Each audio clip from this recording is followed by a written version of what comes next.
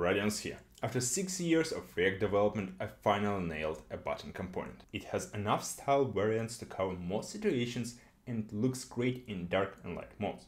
You can also easily modify those variants, add new ones, or build other UI components on top of it. You can find both the demo and the source code in the description. We use styled components so our button receives the same properties as its styled container, plus a few optional ones. The first one is size. We have 5 size options starting from extra small and finishing with extra large. The second one is kind, which defines button variant. We have 9 sufficient options that we can easily modify. Then we have isDisabled, isLoading, and isRounded properties that are self-explanatory. We make the onClick property optional since sometimes we render the button as a div element inside of a link, so we won't need the onClick handler there. The default values for size and kind are M and primary respectively.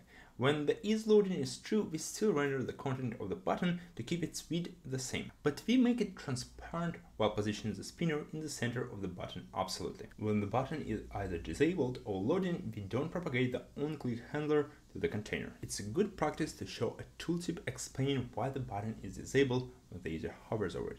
To achieve that, we allow the isDisabled property to be a string and then render the button inside the tooltip component. To learn about its implementation, check out my other video about the tooltip here. The container component built on top of a style button, which resets all default button styles. First, we add a default transition for a more pleasant hover effect. Then we center content inside using Flexbox. We add position relative for the spinner to be positioned absolutely inside the button. When the isRounded is true, we make the button rounded, otherwise we keep border radius to 8 pixels. Based on isDisabled or isLoading flags, we set the cursor to either wait, initial, or pointer. We also set opacity to 0.8 when the button is disabled. Each size has a custom set of styles, and to make the code more readable, we use the match function that serves as a replacement for the switch case statement. The only attributes that change based on the size are padding, height, and font size. We apply the same approach for the kind property. The primary button has a blue background and white color for text. To access the color from the theme, we rely on a tiny helper getColor. The secondary kind has the mist background, which is the same as the page background but almost transparent.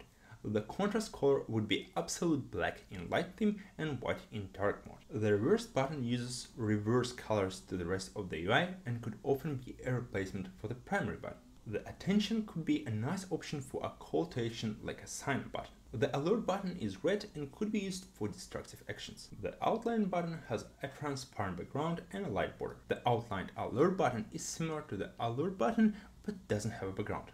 The ghost and ghost secondary buttons are transparent and have background only on hover. When the button is interactive, meaning there is no loading or disabled state, we apply a custom hover effect for every variant of a button.